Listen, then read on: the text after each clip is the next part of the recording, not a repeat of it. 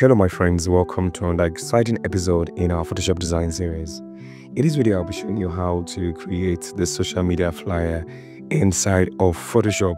As a beginner, it is something that you'll be able to learn with the steps I'll be taking you through, right? So if you've not gotten your Smart Designer Premium asset, now is the best time to get yours.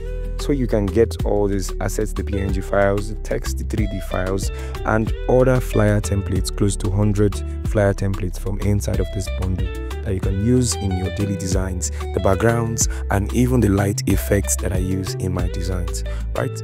So why not get yours? And if you've not subscribed to my channel, now is the best time to hit the subscribe button so you don't miss anything I'll be posting after this time around. Without having to say much, let's get started. So the first thing I want to do is click on File and click on New like this, right? So I'm going to be using the social media flyer size that I've always used in previous videos. If you've not watched my social media flyer videos, make sure you click on it. It's directly up here so you can watch. So resolution 300 and everything stays the same like this, right?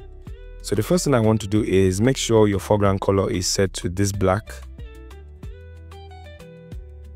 and solid color, and click OK. So you can then revert and click on this and click a lighter color, which I would like to use this, and click new layer, select your brush, and what you should do is make it slightly bigger and click twice, right? So you have a blend of from black to a light grayish kind of color like this, more like a gradient background. The next thing you want to do is go and select your ellipse tool like this, draw like this. Make sure it's not too big, somewhere around here. Now revert this, double click on the thumbnail like this, and use the eyedropper tool to select this color here. And when you're done, you can move it upward like this. Move it upward. And another thing you can do, I think, is create a new layer with your brush selected, make it smaller just so it's within the ellipse itself. Then click once, change the blend mode to linear dodge art, and Ctrl T to resize it, bring it inside like this, and move it in place. Make sure it's in the middle and click enter when you're done, right? So the next thing I want to do is I'm going over to my resource file, and I'm just going to bring in the image of this child smiling with the headset on. And what I want to do is move it closer like this. And yeah, I think somewhere around here is good, right? Click enter when you're done. A couple of things I want to do. The first one, hold down Control while you're selecting the image, click on mask, and go over the mask is still selected, go to filter, go to order, and go to minimum. I've done this so many times in our previous video just to remove the fringes on the edge of the image itself. Convert this to a smart object like this, and click on the mask again to mask it. This time we'll be getting rid of the edges. Go over to your brush, select your brush, and revert it. Make sure it's set to black, and clean off the edges like this. Make sure you're precise with this and make sure it's looking nice, right? So when you do this, the next thing you want to do is go over to filter. Let's go and make this image pop. Now what I'm going to is camera raw filter, select it, and use my settings that I used here.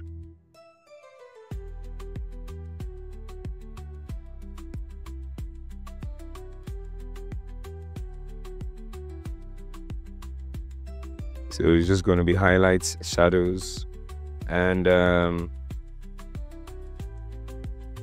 you can add texture to yours, right? But I didn't add it to mine.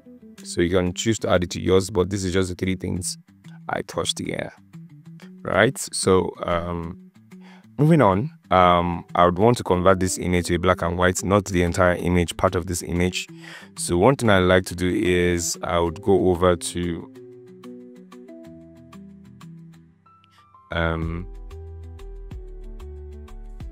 Okay, so I want to convert this image. So the face is going to be the one that has the black and white, and the headset, while the cloth is going to return the color. So how do I do this? Right, very simple. I've done something like this in a previous video, but I'll do it again. Go to adjustment layer, click on black and white like this, and what you should do is click on it and click on create clipping mask. Make sure it's directly on top of it. You can adjust the settings here. I'll just adjust the red levels and also take down the blues a bit, but basically the red is what you need to adjust well. So leaving it at this point, you can see that my image has enough contrast. I can leave my yellow the way it is, it's fine. You can use my settings, it's fine like this. And so you can see that the black and white is affecting the entire image. That's not what I want. So I'm going to click here to invert this, Ctrl I to invert this, right? Ctrl I to invert this.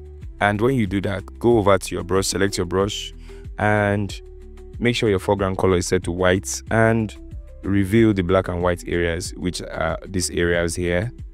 I'm not going to touch the cloth. The hand here and the other hand here should be black and white, right? Okay, so good. Now another thing I want to do is I'd want to change the color of the shirt is wearing to yellow, so you can match the composition of this design itself. So what I want to do is go over to adjustment again and click on hue and saturation, clip it so it doesn't affect the whole composition. And I'm just going to move my hue slider. Before I do that, click on this and select the red, right? And now you can now move the hue slider. You can see it's only affecting the clothes itself, right? So you can see easy peasy, I have changed the color of the shirts to a yellow color that matches what I have in the background. So you can easily come here and play with the saturation, play with the lightness, and of course to fit what you want to achieve, right? So with this, I'm just going to leave mine this way, reduce the saturation a bit or increase. I'm just going to leave it in between here like this, and I'm done. The next one, I'm going to adjustment layer. This time I'm clicking on create a new layer, go to adjustment layer, solid color, and yes, this is the color I'm using, the foreground color. Clip it, change the blend mode to linear light like this. Ctrl I to invert this, and go over to your brush and paint in the areas you want light to hit, right? Which is these areas. Doesn't need to be too much, like this, and you can zoom in and reduce the brush size so that you can avoid mistakes like this. So you can go in, you can see what I'm saying now. So let me zoom in and correct that mistake. So I'm going to reduce the size of my brush and painting the light here, and also on this part too, painting the light here, just this way. Just make sure in anything you're doing, you're aiming for perfection, right? So I'm just doing this. Make sure yours is a little bit smoother than mine. So I'm just going to reduce it like this, and reduce it. Make sure it's not too much. You don't want the lighting to be too much, right? Make sure it's always minimal. You can play with light effects and see what works best for you. Yes, so I have this. I'm just going to click on all of this, select this, hold down shift, click Ctrl G to group them like this, and you can move them upward. I'm just going into my type text, and I'm just going to bring this. The font I use for this type text is Stretch Pro. You can get that inside the Smart Designer premium assets. So get that and install your fonts, and all other freebies. You have different PNG images inside and every other thing. If you like this video, don't forget to give it a thumbs up, and make sure you hit the subscribe button so that you will not miss any of the videos I'll be dropping anytime from now. I'll see you in the next video just up ahead like this.